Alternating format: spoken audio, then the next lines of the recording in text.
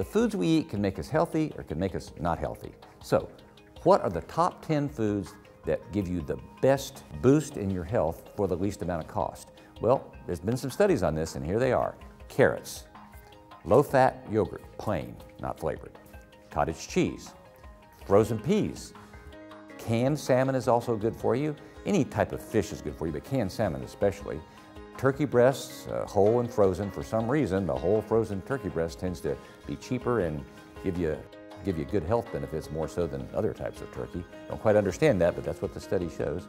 Black beans, russet potatoes, brown rice, and canned tomatoes are also good. Now, use these not to gigantic amounts, otherwise you're kind of overdoing one thing to the detriment of others, but mix these in with your other foods, and they are the best bang for your buck because you get great nutrition at a low cost.